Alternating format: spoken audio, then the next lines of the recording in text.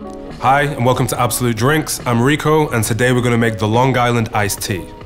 There's many stories about the history of this drink. One is that it was a 1920s drink that was used to basically disguise the look of your alcoholic beverage so that it looked like a nice glass of iced tea. But let's just jump straight into it. Take your cocktail shaker, and we're gonna start building everything into the small side. Cheapest ingredient first, always.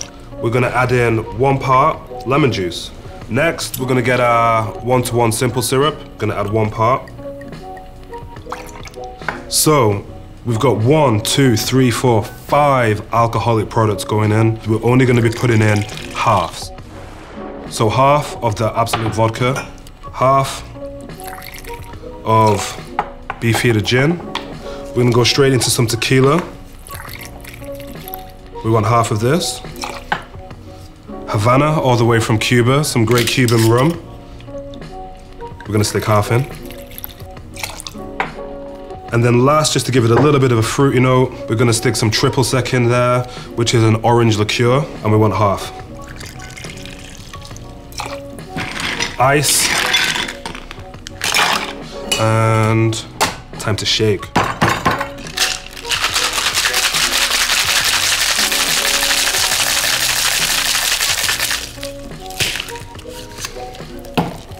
Ooh, looking good. We're gonna ice this glass up straight away. Doesn't matter if you make a mess. Got my Hawthorne strainer. Go straight in. No need to fine strain, because we're already putting this into a glass filled with ice.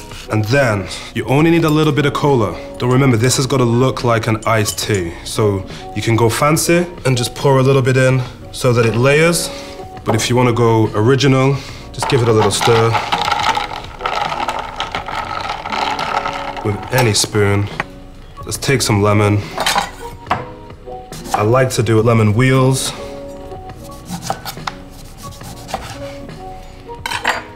And then just stick them into your nice little glass. And there you have it, guys. Long Island iced tea. I mean, you'd be quite surprised how, like, all those 5 spirits blended together can actually be that palatable. But that is a refreshing drink. Long Island iced tea, perfection. Enjoy your summer.